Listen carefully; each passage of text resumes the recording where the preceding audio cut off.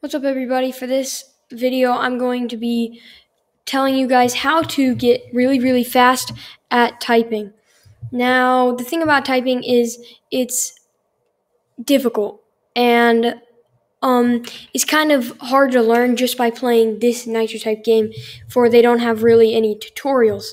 So the first thing I want to give for you guys is never to give up. When I first started out on NitroType, I knew the basics, but I was 12 words per minute. And so another thing, just practice. Now, the first thing is a typing tutorial. Now, you want to learn how to type with 10 fingers. And so this typing tutorial is called senselang.org. Their link will be in the description. And basically what you want to go to is tutorials and keyboarding tutorials, and you want to do every single one of their lessons. I took it twice before I started out on NitroType, but that will really help you out and get a base on what you're doing. Next thing that you are going to want to do is, after you've learned all that, you're going to want to start racing some. Now, NitroType is a perfect way to get races in, and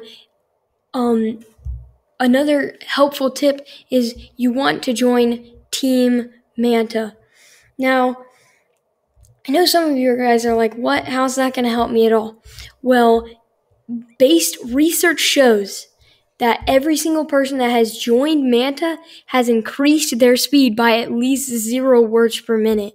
And so you really need to join this team if you want to get really fast and speed up your NitroType game.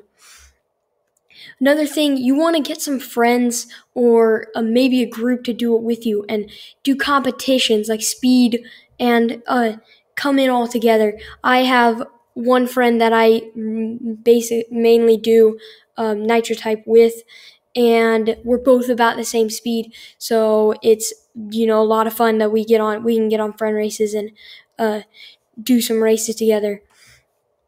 Another thing is just you got to be patient.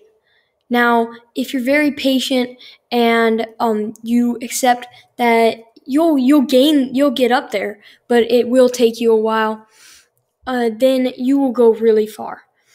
Now for the last thing, and I'm going to close it up with this and a race, is go for accuracy.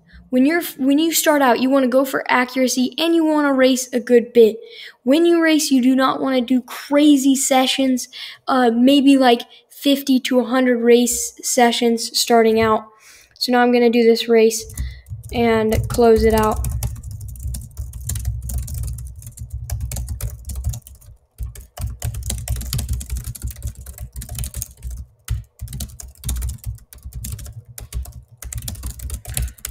Okay.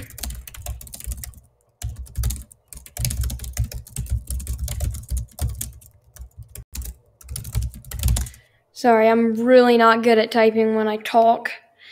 And so got auto reload on. So that is all for this video.